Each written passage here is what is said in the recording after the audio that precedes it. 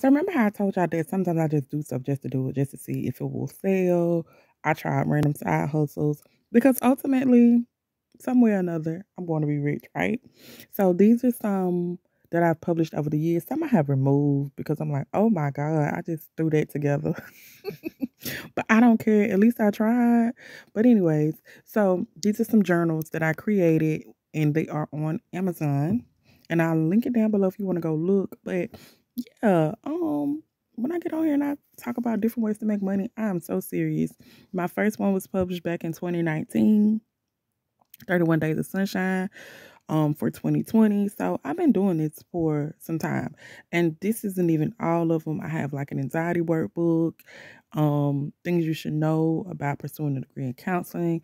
It's just a whole lot. But yeah, so if you are someone who's like, man, people won't buy it, I don't care. I don't even promote these things, but I still did it just to do it. And it's okay to get out of your comfort zone and to try something new. And right now, I was looking in my drafts. I have about 10 books in my draft.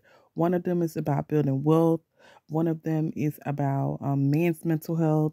One of them is about women's affirmations. I have so many books. And I was like, that's that that mind I got where I'm just all over the place. I start something, I lose interest.